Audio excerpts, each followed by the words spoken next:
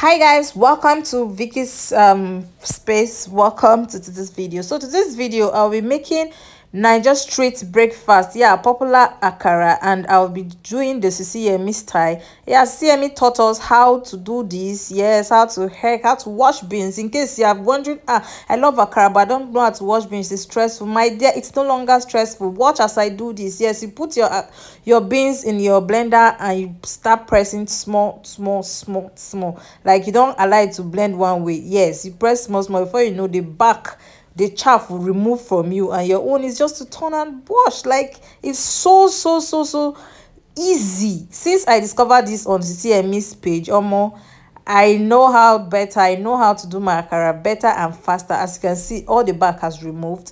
See me using water. You just put water, you rinse out the chaff, you put again. You can see, and it's even a small blender I'm using. See, this is my blender. It's small but mighty. So see, I put another water again. See me showing you guys how it is. See, everything, no chaff at all, everything is removed.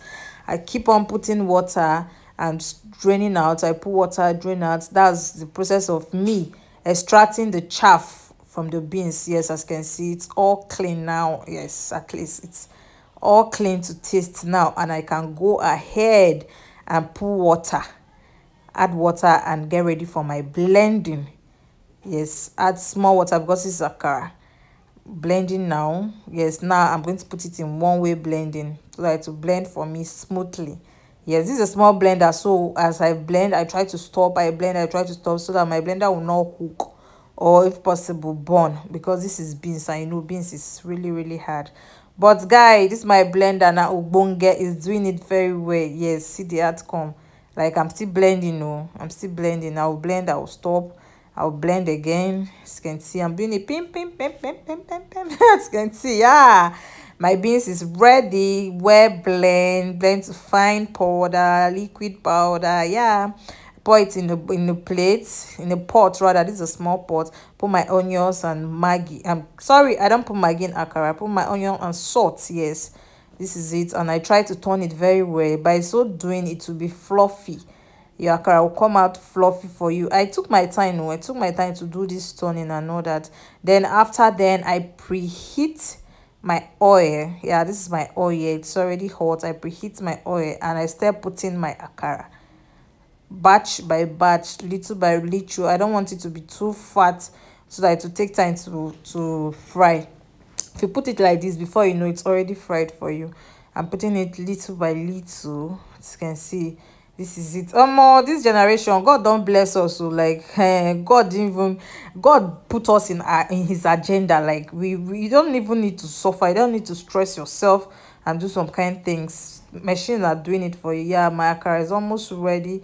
I'm here to turn it. I'm going to turn the first face of it so that the other side can be well fried as well. That is me doing the turning. I'm trying to be careful so that it won't scatter. So this is me, my dear. Just chill. This is a very simple method. This is a very simple method. Everybody can do it. And when I saw it on Sisi Yemmie, I was like, how would this do? I tried it first, the thing do, and I say, let me just come and use this one to show you guys. So this is me trying to turn my akara gently so that it won't get burnt or it won't get scattered. But this stage can no longer scatter again. And voila, my akara is ready. You see the inside, see how yummy it is, fluffy. So you know now, akara pap is nothing. I just did my pap. This pap, just watch this process carefully, because pap is I had plenty people are complaining that I don't know how to make pap. This is what I can never do. Like, anytime I make pap, it's just come out watery, it doesn't get cooked and all that. My dear, chill. Your own is to put your hot water in the fire. Like, put your water on the fire and make sure that when you are doing this cold water turning, when you are doing it for the first time, when you are putting it in your cold water, make sure the cold water is not over much, and make sure that the paste is thick a little, and your water, just make sure your water is boiled. Yes, don't be in a haste. As you can see me pouring my water, and naturally to start coming out. Some people, they'll just pour small water and stop. No, pour your water, don't worry. See It's forming already, it's cooked already. As you can see, our pap is ready. The only thing I'll do now is to get a turning stick and turn it.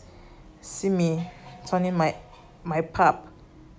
So stressless, like it's not stressful as you think. Just be patient, just know how to do this thing, and voila, you will enjoy yourself, your children will enjoy themselves, your household will enjoy themselves. So this is me. Oh, my akara is very, very ready, and my pap is ready as well. This is me. I kept turning so that it won't have lumps, but it cannot have lump because my cold water stirring was perfect, so it won't have lumps. Like, you cannot even be my mother's child and not know these things.